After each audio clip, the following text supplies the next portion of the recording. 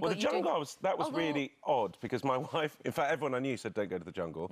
But I really loved that show. I watch it all the time. It's a great show. And so part of me thought, if there's the wrong people on it, I might do really badly because I don't suffer fools. Yeah. But on the other hand, that experience is so amazing. So I went for it. And actually, I was really lucky that year because I had Jenny Eclair, who I loved. I had Sean Ryder, who was brilliant. Great. Nigel Havers. Of course, I had Gillian McKeith to balance it out. It was a downside. There was the downside there, yeah, definitely. But we won't talk about that. So, no, I really enjoyed that, actually. I lost 2 stone as well. It's like normally you'd pay to be sent somewhere to starve. And actually, they paid me. I was like, well, this can't get better, really. This is all right, isn't it?